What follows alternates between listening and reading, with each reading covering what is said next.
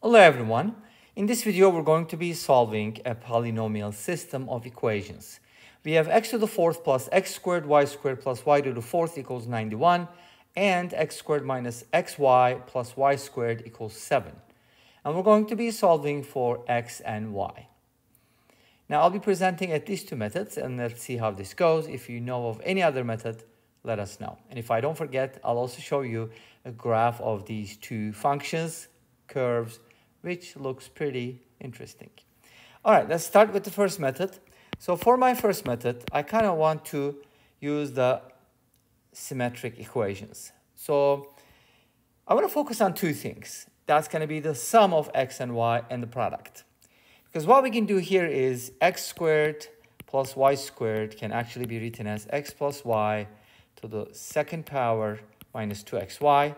And why is that important? Because we can replace x squared plus y squared with that, along with the minus 2x minus xy.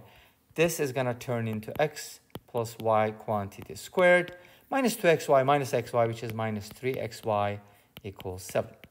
So if x plus y is equal to s for sum and xy is equal to p for product, then we can write this as s squared minus 3p equals 7, which is a good thing to do, right?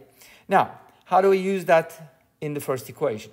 Well, first of all, we need to realize that we need to take care of this, right? So this can be written as x squared plus y squared squared minus 2x squared y squared. Hopefully you know this expression, because otherwise you can start with this, expand it, and you're going to realize that you have an extra term, 2x squared y squared, which you need to subtract, which will give you x to the fourth plus y to the fourth. So you can also do it in two steps, but I just wanted to show you in one step. Hopefully that's okay. And then, of course, we're not done yet because we still have to take care of this. But guess what?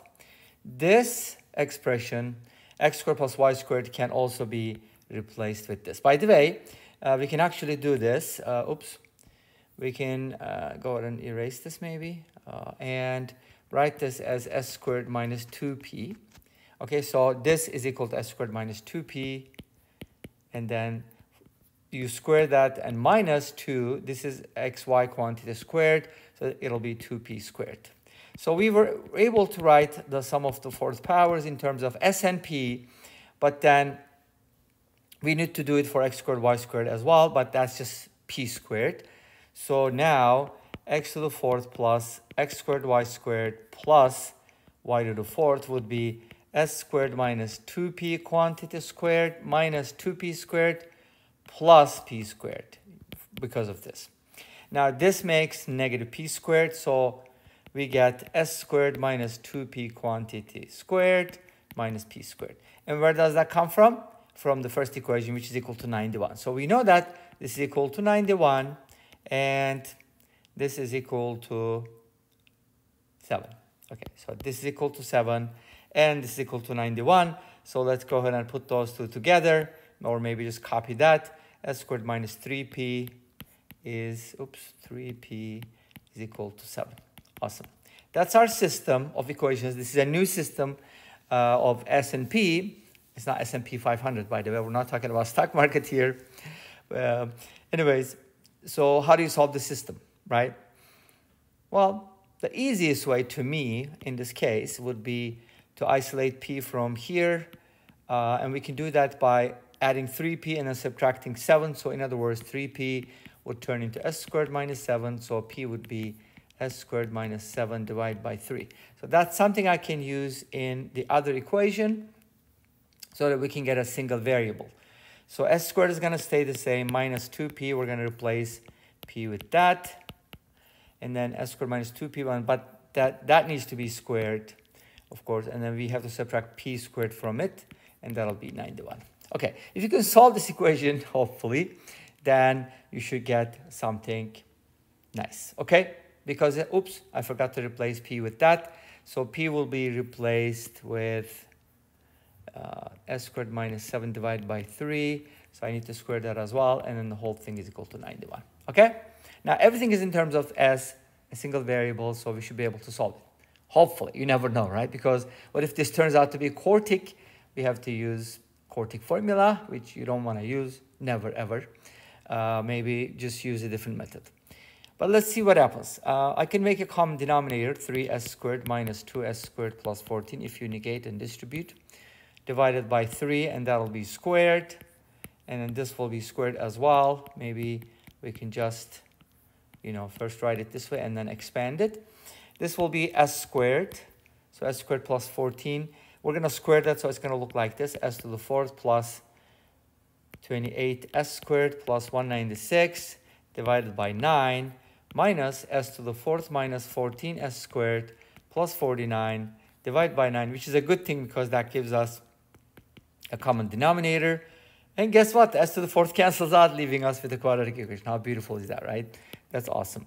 28s squared plus 196 minus plus, because of the double negation, minus 49 divided by 9 equals 91. And now this is 42s squared. Hopefully something will simplify. 196 minus 49. I can probably add 2 to both. 200 minus 53, 147. Is that right? I think so. 147. And then divide by 9. Oh, we can just do 9 times that. Cross multiply. 819. No. 810 plus 9, 819. Okay.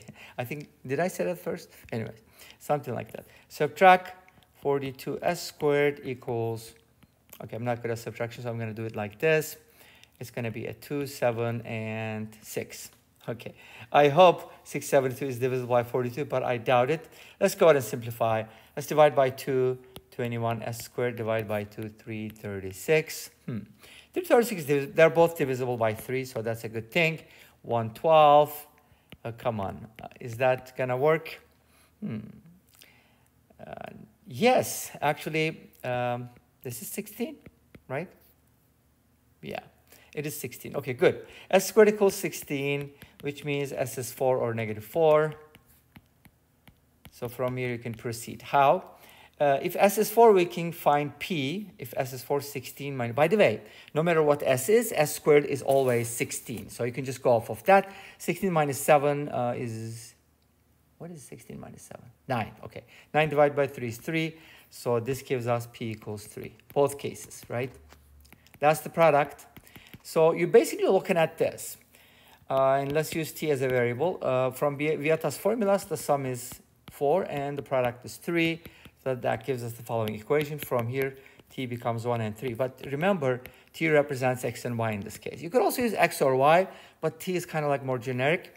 So from here, T can be 1 or 3, which means X can be 1 or 3, or vice versa, like Y can be that way too. With the other equation, our sum is going to be 4T plus 3. And again, this is factorable, but this time T values are going to be -1 and -3. Now, what does this mean? Let's talk about it, right? So, for example, if X equals 1 is a solution, in other words, right? If you look at the original problem, if X is 1, then you're going to get 1 plus Y squared plus Y to the 4th equals 91. And this will give you Y to the 4th plus Y squared equals 90. Now, can you find a number that satisfies it? Yes, 81 and 9. So that means Y squared is 9, which means Y is equal to plus minus 3. In other words, if X is 1, then Y is plus minus 3, and vice versa. Okay, you get the idea? So that's how it works. They can switch around. But let me show you the graph, which I believe is the most interesting part of this. Ta-da-da-da, 2 very interesting curves intersecting at 4 points. Can you find them? Very easy to find, right? All right. This brings us to the end of this video. Thank you for watching. I hope you enjoyed it. Please let me know. Don't forget to comment, like, and subscribe. I'll see you next time with another video. Until then, be safe. Take care. Don't forget to check out aplusbi, and bye-bye.